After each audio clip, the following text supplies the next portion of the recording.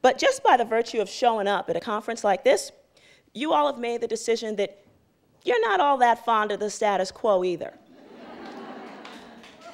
Women, we need leaders who are not ashamed to stand up and say that we are not willing to leave this world in the same starved, sorry state as the one we created.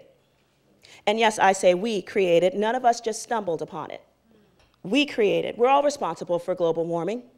You know, we're all responsible for Virginia Tech, for Columbine, for misogynist rap lyrics, for the $2 billion a week that goes to a war that destroys our young men and women and pretty much everybody over there.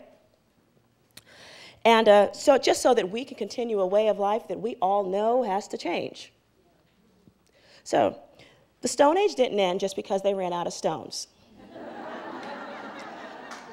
So we shouldn't have to believe that just we have to wait till we've like wrung the last drop of oil out and like picked out the last bit of coal before we recognize that that's not going to be the best use of our future either.